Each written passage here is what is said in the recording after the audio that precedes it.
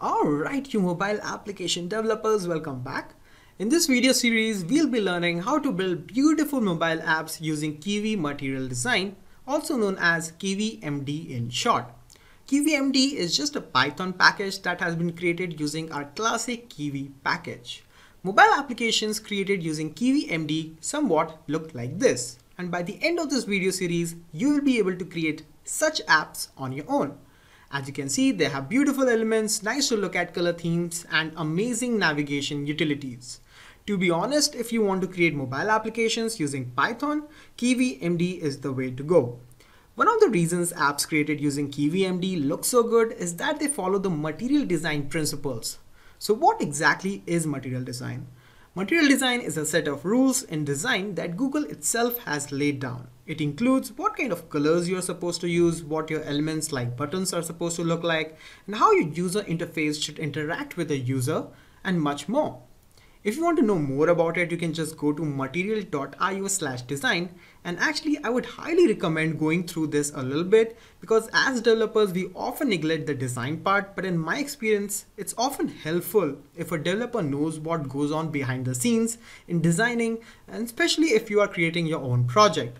And before we get started with coding, we need to set up some things. So the first thing we need is obviously Python. So you can go to python.org/downloads and don't download the Python 3.8 version because it currently doesn't support Kivy. So what I would recommend is download a low version 3.7 or 3.6, and my favorite is 3.6. So you can scroll a little bit more down and just find Python version 3.6. So it will be somewhere in July 3.6.9. This is my favorite Python version. So just download that.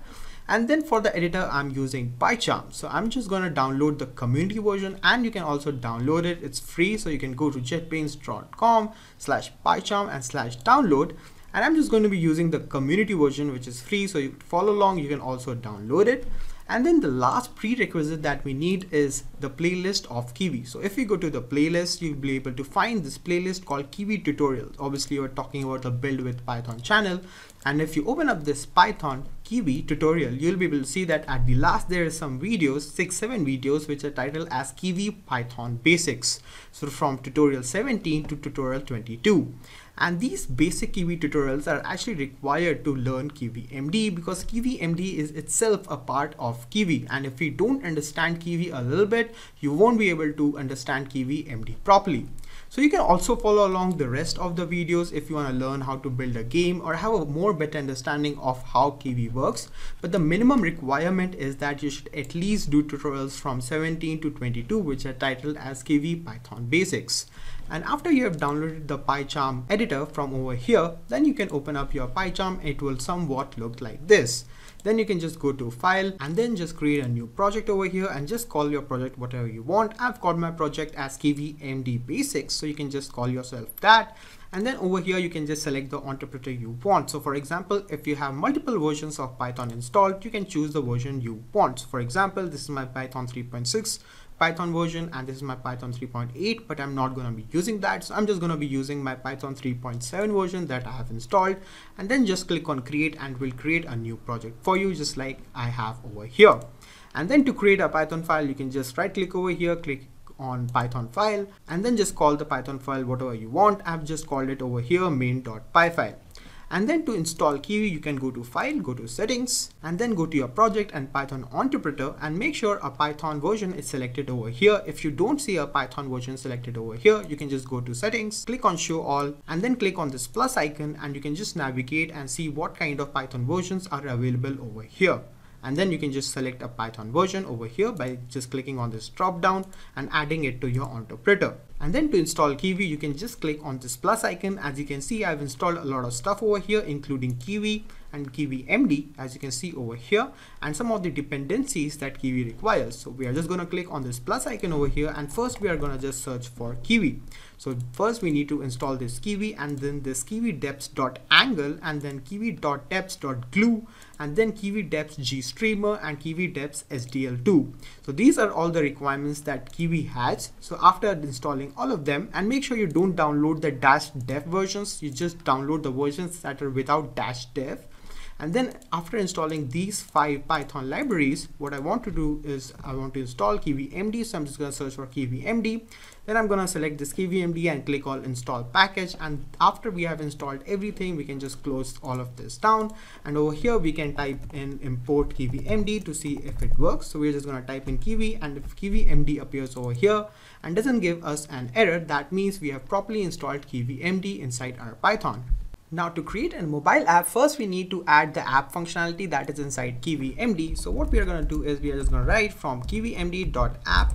We are going to take the MD app functionality, and this will help us in creating an app. And then we are just going to create a class, and over here we are going to give the app name or our mobile application name. So for example, if your app name is health app, you just call it health app over here. So I'm just going to call it demo app for right now. And then we are going to inherit all the functionality that is inside MD app inside our class. So we are just going to write MD app over here.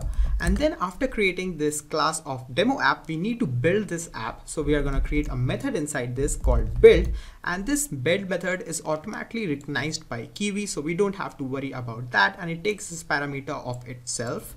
And then inside this we are just going to return nothing. So for right now we are not going to show anything on our screen. In the next video we're going to get started with adding labels or text inside our screen, but for right now we are just going to show an empty screen. And then after building the app, we want to run the app. So how do you run the app in KivyMD? You just write demo app, and it's kind of the same way you run the app on Kivy. You just write the class name and then you just write .run. And that's pretty much it. And then to format everything properly, if you are using PyCharm, you can press Ctrl+Alt+L and will make sure that everything looks good. So now let's run the main.py app and see how it looks. So now you can see we have created our first app window, and it has an app name of demo. So if you change the name of the app to something else over here, it will show the title differently. So guys, this is pretty much it for this video. If you want the GitHub link, so any video that I create will have notes and a lot of links. So for example, in this video we had this material.io link.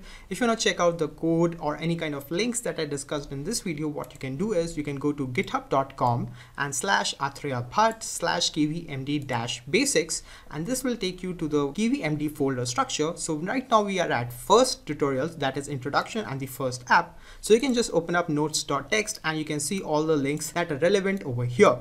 So now you can also check out the source code by clicking on main.py file, so that if you have written anything wrong, you can just copy and paste this by clicking on this raw button, and this will give you the raw content. We can just copy and paste this inside your Python file.